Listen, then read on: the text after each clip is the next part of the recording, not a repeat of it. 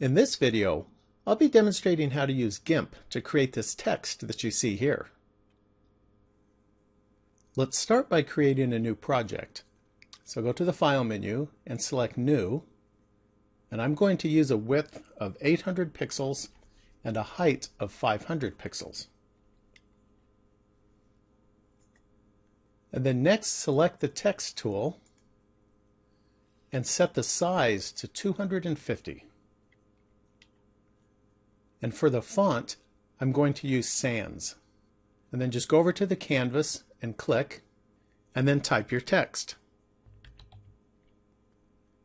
And then click on the Move tool, and then place your cursor on top of the text, and then you can move it into position.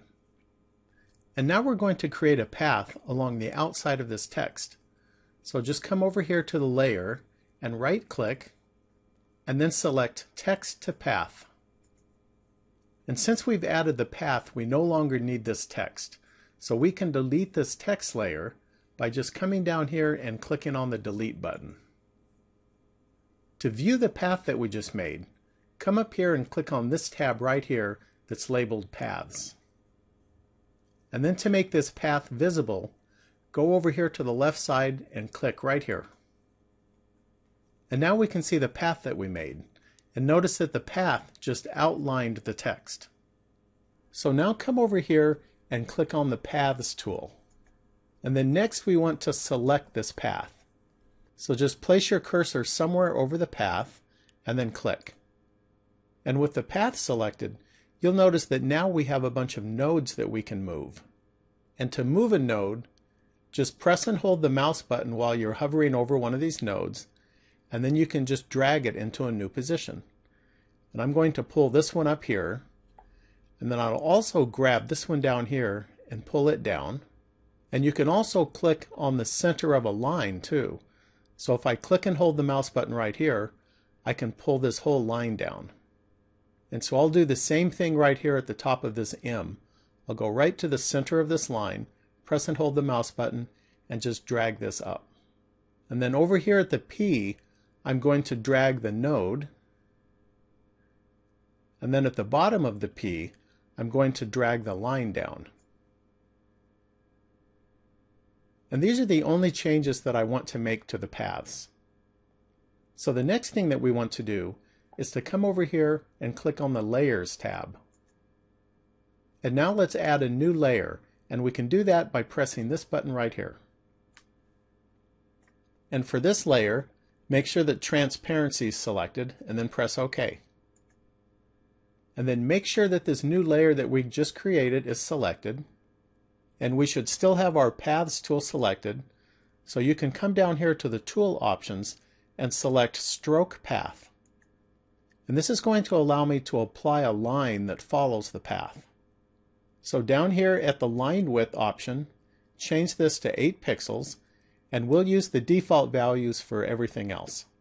And then press the Stroke button. Now that we've applied a line to the path, we no longer need to see the path itself. So we can go back over here and click on the Paths tab, and then click on the little I button to turn off the path. And then click on the tab for the layers again. And then next, click on the Ellipse Select tool. And then draw a small ellipse that just covers this portion of the G that's protruding out of the top. And then go up to the Filters menu and select Distorts and Whirl and Pinch. And then change the whirl angle slider till you get to about 300. And then click OK. And next, move your cursor to the middle of the ellipse, press and hold the mouse button, and you can drag this ellipse selection down to the bottom of the G here. And you want to cover just the portion of the G that's protruding out of the bottom. And then we're going to apply the same Whirl and Pinch filter. And since that's the most recent filter that we applied, we can now apply it just by going to the Filters menu, and the very top selection will be Repeat, Whirl, and Pinch.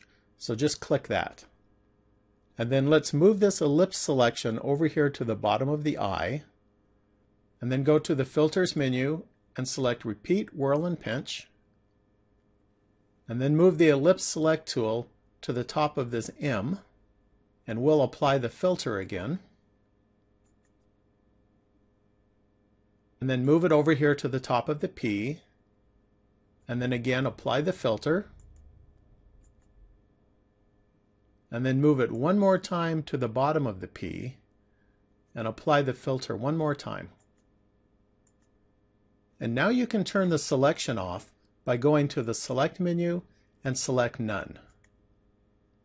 And then to get rid of this ellipse shape, we can just select a different tool. So just come over here and click on the Move tool. And now we're going to apply the glossy filter to this text.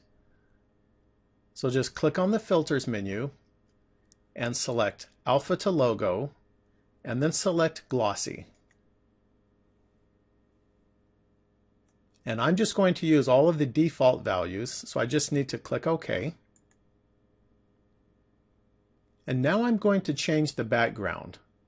So click on the second layer from the bottom that's called Background 1, and we're going to add a gradient to this layer.